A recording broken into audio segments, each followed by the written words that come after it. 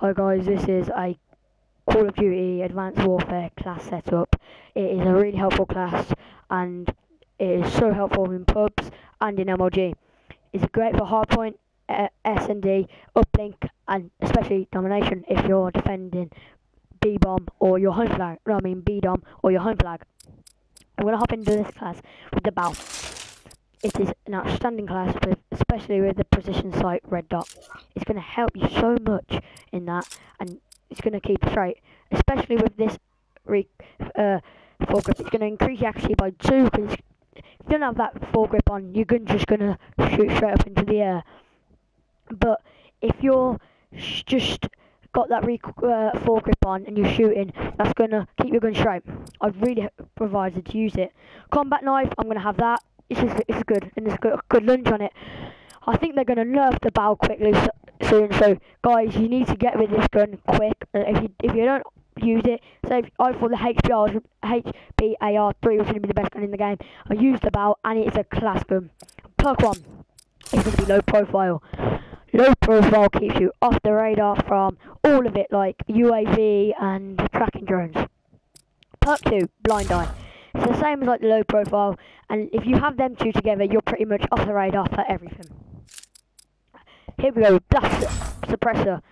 It is an amazing perk. If you don't have that, you're going to be always on the radar unless you're playing classic search and destroy or classic game mode. Because if you exo jumping, exo launching, or exo ability in, you're just going to be exo moving. You're just going to be on the radar with the red circle going out pinging everywhere, so you're going to be on the radar. So the blast suppressor takes it off. Wildcard 1 will be perk 3. It's going to be toughness, and I'm going to do exo stim now.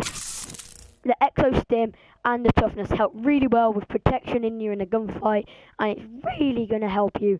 And some other places, in 1v1s, not a lot of cover, that's going to help you regen, and yeah. So that's really good. I'd advise it to use it. Next, I'm going to use a frag, which is just for coolness. I don't know why I'm going to use it. It's just good, and it can distract players if you're in a 1v1 on a MLG game. But first score streak, I'm going to go with UAV. I'm not going to go with a normal UAV. I'm going to go with enemy direction and an extra points assist. And if I had another look, I would go for extra time. Because I don't, I'm going to have extra points and enemy direction. Enemy direction is going to tell you where the enemy is facing, and extra points just for the XP. A second score streak is the Goliath, which is really good, which is a bomb. It's like a juggernaut, but with a minigun. And last but not least, the last slot I can have is going to be the Warbird. It is such a good class. You can use this for MLG except for UAV. So just remember to take UAV off on MLG, because you will get you will lose the game. So if you are playing MLG, just take the UAV off and change it for, or you can not have care package on it. Have like XS1 Vulcan if you want, whatever you want. But that's going to be the end of the good class setup with the BAL. We're going to be uploading a lot every day, so please subscribe and like to us. We are a new clan, not a new clan, we are a new channel for YouTube. We do play a lot of ghosts. We're good at ghosts. We're good at Advanced Warfare, not the best yet, but we're going to hopefully get quite high in there. So please like this video, subscribe, tell your friends about it, and see you later.